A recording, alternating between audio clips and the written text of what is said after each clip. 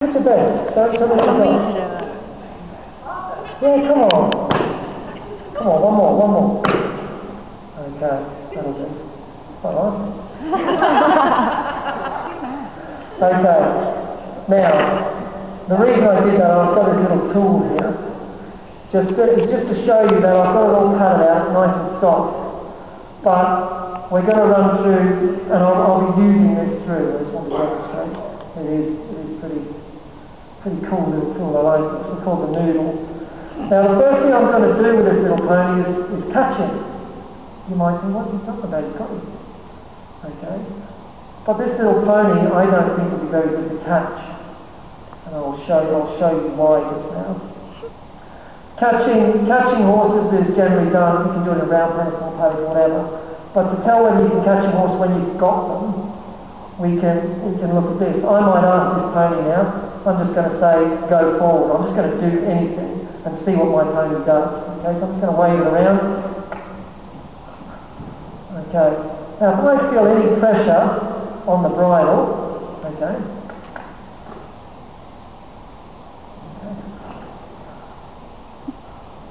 If I feel any pressure on the bridle, if I can't see both his eyes,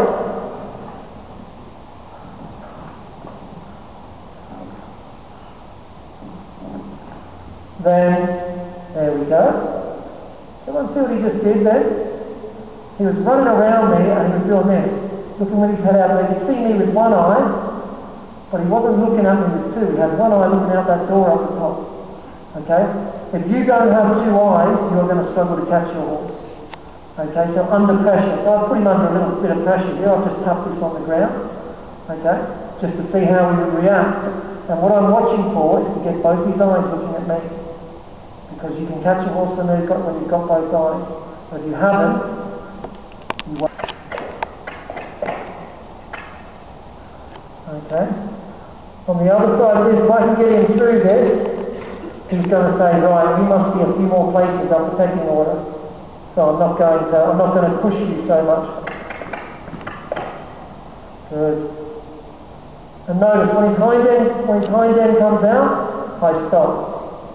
Okay, so I'll ask him off again.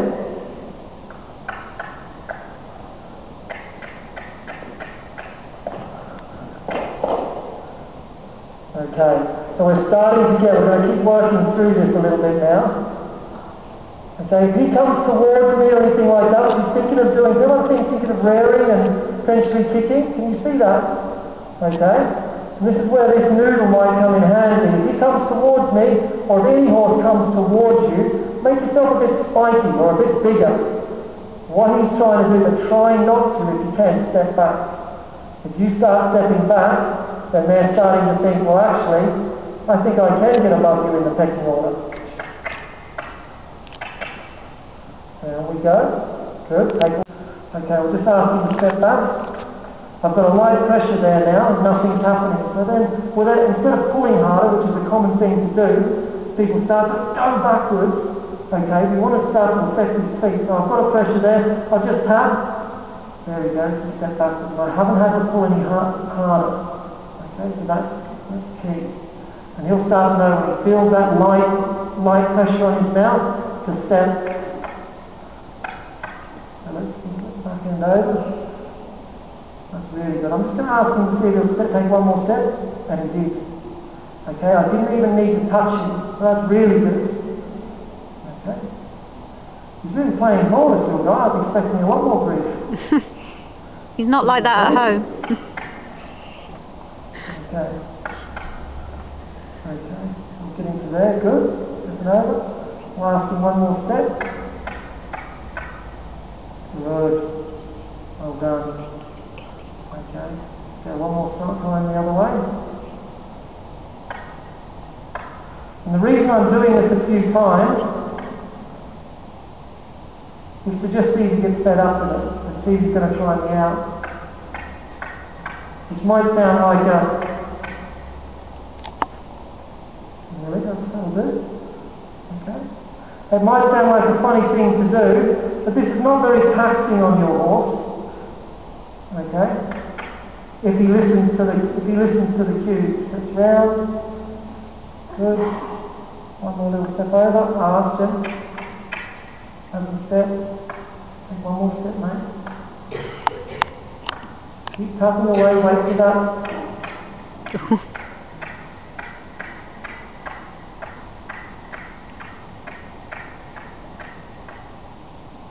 There it is, beautiful. Okay, so everyone see that little step, that last step, that is gold dust. You say, oh, I'm fed up, I don't want to do this is not right. Okay, and because he's done the right thing there, we give him a little break and say, well done.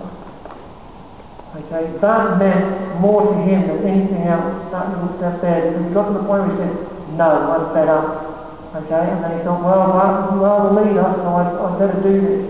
So I'm going to try kicking first, so I'm going to try doing a few other silly things. They don't seem to be working, so let's go back to the old way. Try one more this way.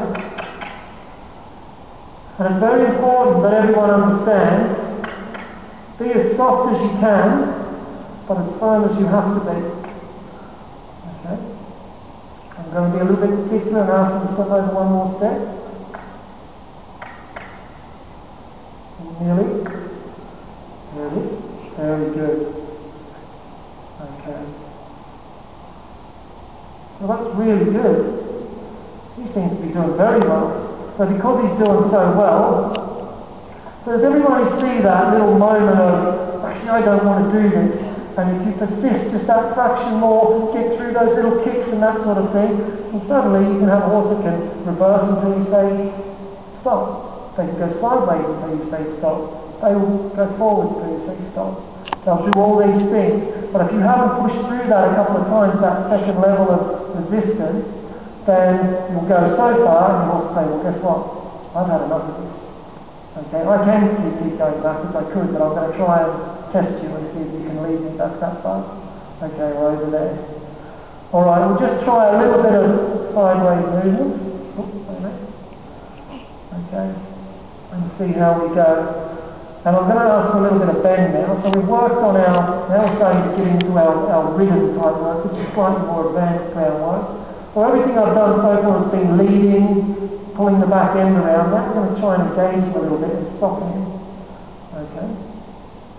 And we'll just might even look for a bit of a head down cue. Okay. So if we put a little bit of weight on his rein, he's really playing the ball. Okay. When you do this at home, watch their ears. Okay, if you watch their ears, you see the smallest little attempt to put their head down, and you can relax. I'm holding a little bit of pressure. There's his ears. There's his ears. Very good. So now we can start to get into a little bit more detail in terms of their head carriage and how they travel around the circle. This time I'm not going to pull or lead. This time I'm going to just push. So I'm going to hold my hands slightly more back to my belly button. So therefore I'm not saying now lead on. Okay, I'm going to say go up, into the bridle and forward, or slightly bend. Okay, so let's try that. So no leading, hand back across my horse. So for him to go forward he has to bend and come forward. Let's see what he does. There we go, perfect. Everyone see how he takes that shape when he goes forward? And this is how I want things to be when I ride.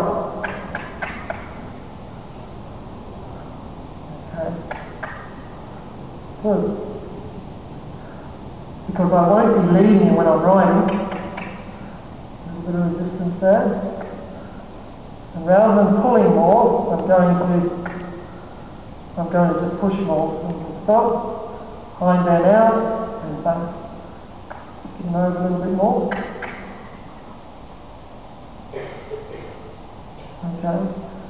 If your horse overdoes something, if you ask your horse to move, it may be because you've done too much, and if that does happen, ask your horse to go backwards. Backwards is just a... Hello? Back glorified stop. So if you push your horse backwards, as soon as they take a step back, you relax. Your horse is going very quickly. As soon as they feel that pressure on their neck, start to think backwards, and they'll stop. Let's try the other end. Again, look forward. Don't lead your horse now. Push your horse forward as if you're riding. Okay, pass him on. he goes. When he goes tumbles forward with a nice bend, and we can relax. Now this is as close as I can be to riding him without actually riding him, and all the cues are exactly the same. Okay? And step over. Okay? Good. Now I'm just going to ask for a little step sideways. Keep those front legs to cross over. Good. Okay? And on again. And we're going to put this together to try and create a little side pass here on the ground. Okay? So we're going to step back to the hind quarter. There. Okay? Pass to step over. Watch those front legs. There's a good crossover. Well done. Okay? Forward. Try forward and on. Okay? Now we're going to put those two together and just see what happens now. Up a little bit. Okay. I'm just going to, rather than turn to the hind quarter, I'm just going to turn towards the shoulders and ask forward. Okay. And see if we can get a little step out. I'm going to turn towards the shoulder, walk towards the shoulder. Good. Well done. Okay. Walk on. Okay. I'm going to turn towards the shoulder, step forward. Good. Walk on. Well done. Okay. And turn towards the shoulder. Good. Well done. Hold out to the shoulder just a little bit, but it's a good effort. Okay. Step to the hind quarter. Step over.